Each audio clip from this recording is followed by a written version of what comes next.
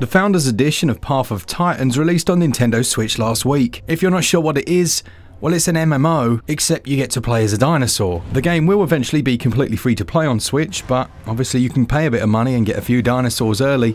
So let's look at the game, the performance, and kind of my early impressions of, well, whether it's worth you playing. Is it a fresh new take on the MMO genre, or is Goldblum going to be saying, "That is one big pile of shit"? Well, let's find out.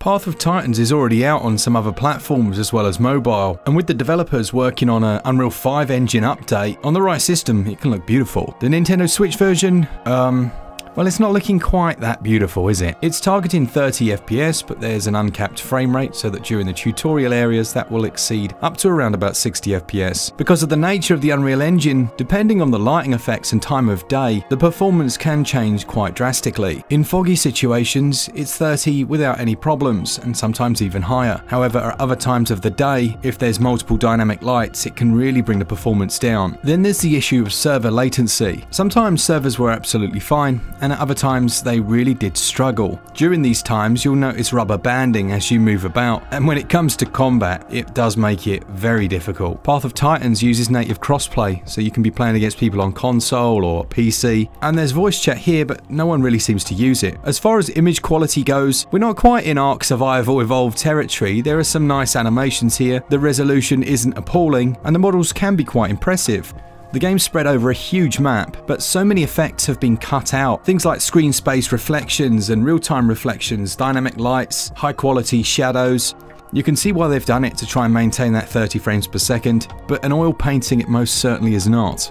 And to get it up to a pleasant state, it's going to need quite a bit of patchwork in my opinion. It looks and runs better on my phone. Now, aside from the dedicated servers, there's also community servers, but these can only be accessed once you've purchased one of the dinosaur packs. So let's have a little look at in-app purchases. There are 3 different editions of Path of Titans. You've got the free one, which isn't out yet. You've got the standard Founders Pack, which is £26.99, and that gives you 500 coins that you can use on cosmetics. And then you've got the Path of Titans Deluxe Founders Pack, which is £53.99, and that gives you 1200 Path of Titans coins, which again you can use to unlock cosmetics, and all the backer skins. They unlock dinosaurs as well, but I'm not entirely sure how many you get. I got 4 unlocked for the review code, but it says 26 playable dinosaurs. Whether or not that means 26 unlocked or whether that's just how many there are in the game, I'm not sure. What I will say though is that if you go out to buy the currency, I think I worked out it was going to cost me £26.99 or something just to buy the T-Rex. And as far as something being pay to win goes, the bigger the dinosaur, the more damage they do. The larger carnivores are almost unstoppable if you're a smaller character, and you can just buy the biggest one off the bat. Now, the game isn't fully about that. We'll go into that in the gameplay section. It's not an ideal solution really, but what about the gameplay? How does it actually play? So you choose whether you want to be a herbivore or a carnivore, and also decide whether you want to play single player or online. Single player is essentially identical to the online experience, except you have no interaction with any dinosaurs at all other than your own, which makes it essentially redundant off the bat. There's no artificial intelligence in the game, so you won't find other dinosaurs roaming the land. So let's just forget single player exists and move on to multiplayer. Path of Titans is essentially your traditional 1995 MMO. You start out by creating your herbivore or carnivore, you choose the different patterns on it, and in fact the design system's actually quite nice.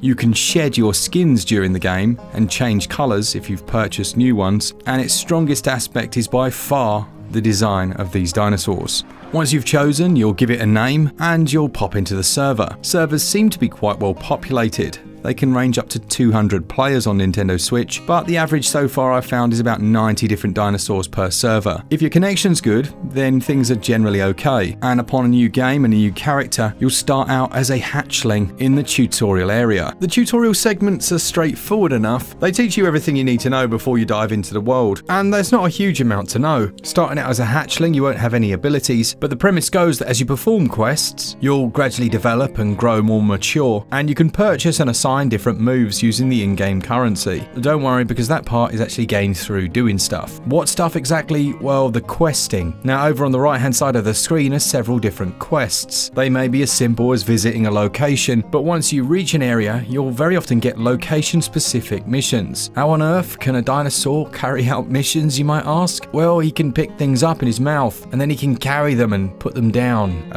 Yeah, that's...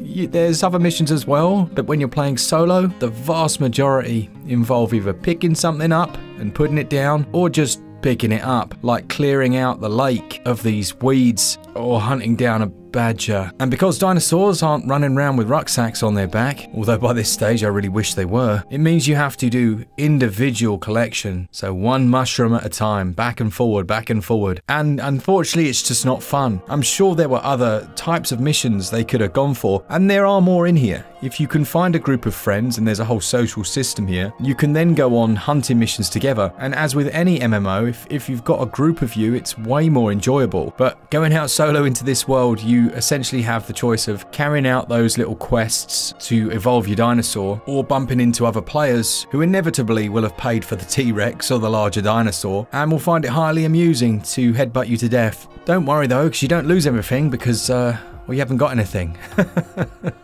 And much of the survival aspect really comes from just making sure you're drinking and eating enough. Aside from these missions and hunting other players, by holding down on the D-pad you can communicate with other dinosaurs. It's another mildly confusing system, as you might have a heart icon. I'm guessing that means that's a greeting or a hello. But when I receive one of those, how do I know that? Unless I've learnt the calls of every single dinosaur, there's no heart icon that appears above their head. For all I know, they could be telling me to go down the shops to pick up a bag of meat, but who knows? Maybe there's a system I've entirely missed. But then we've got the waypoint stones. Now, these allow you to draw other players towards you, so if you create a friendship in the chat, you can team up and then call those players over to your location. I did invite a few people, no one came. Sad face. And finally, no dinosaur game would be complete without some form of home cave. And you'll be thrilled to hear that you can spend the in-game experience to buy different decorations for your cave, such as this fetching tree. Then when you've got a group of you, you can all hang out together, gazing at the lifeless walls. Movement in the game is actually surprisingly good. You can click the button in to sprint around. There's a finite control by using the left trigger, which means you can spin on the spot.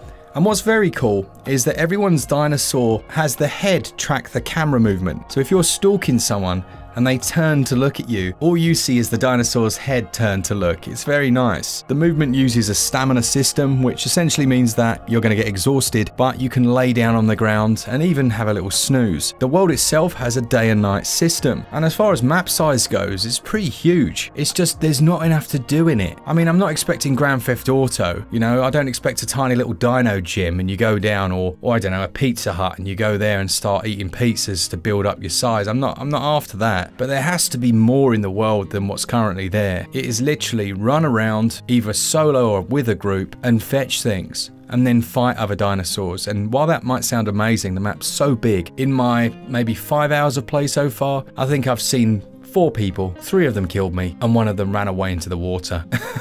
So right now, I probably would not suggest you pick up the Founders Pack unless you're a huge dinosaur fan and you just have to get it. I'd say it's safe to wait for the free-to-play version and give it a try then. If you have any questions about the game, then do pop them down in the description. I think I've managed to answer most things, but yeah, let me know and I'll try and answer them. Thanks to all of you that enjoy the channel, and to our new Patreons? Man, my brain. For all things Switch, all the time, keep it Switch up. Cheers, guys. See ya!